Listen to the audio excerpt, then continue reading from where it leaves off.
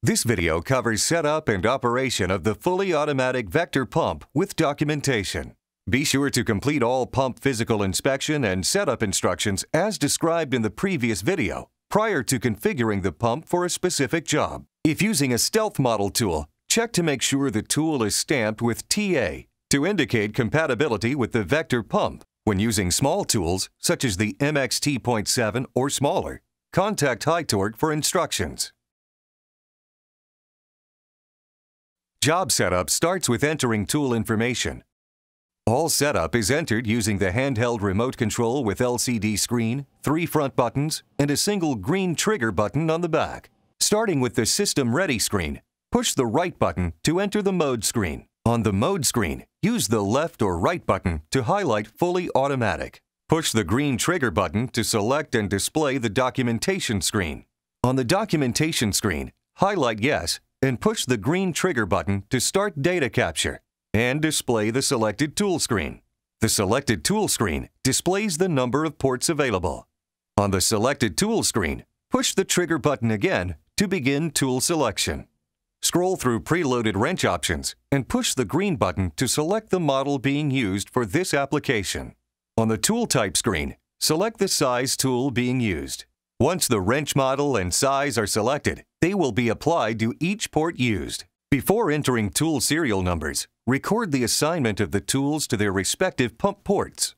On the Add Serial Number screen, enter the serial number of the first tool corresponding to port 1. Repeat adding serial numbers for each tool in the order of their assigned ports. Once all tool serial numbers are entered, scroll to the bottom of the selected tool screen and highlight Done with the right button. Push the green button to select. On the Set Torque screen, set the target torque by using the left and right buttons to increase and decrease the torque value and the green button to select.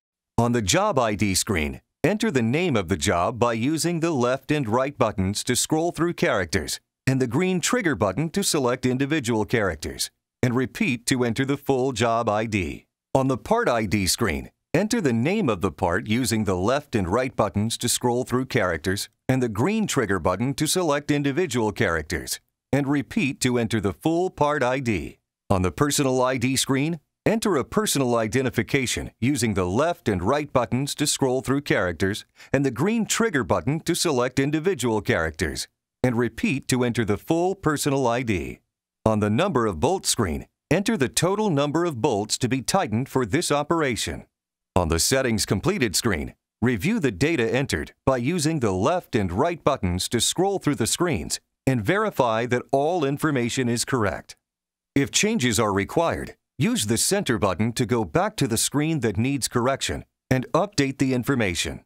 On the last Settings Completed screen, press the right button to complete the job setup and begin testing the pump and tools. Once the job setup is complete, test the vector pump and torque tools prior to operation. Verify all tools are connected to the pump. Prior to starting the test, place all tools on the floor. Check that the tools can rotate freely during the test to ensure proper calibration. Press and hold the green button to start the pump motor, applying pressure while checking the pump and tools for leaks. Continue to press the green button and check for leaks during the entire test. Release the trigger when the test is 100% complete.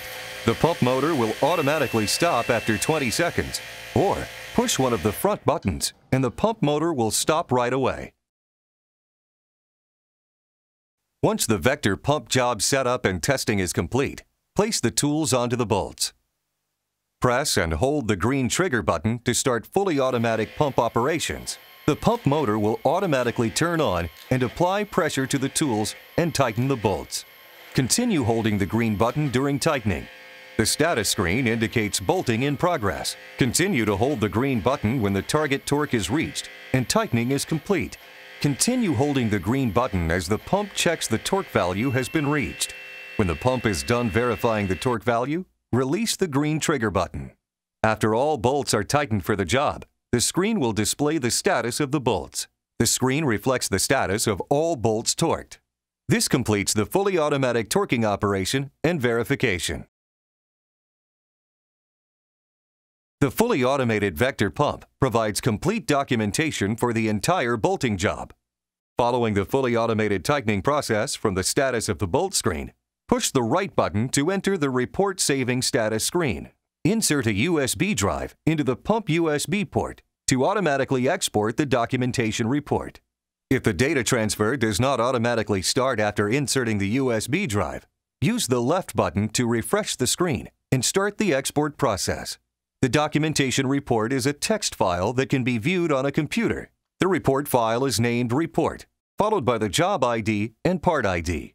The report file name also includes a date and timestamp. Open the file by double-clicking on the file name.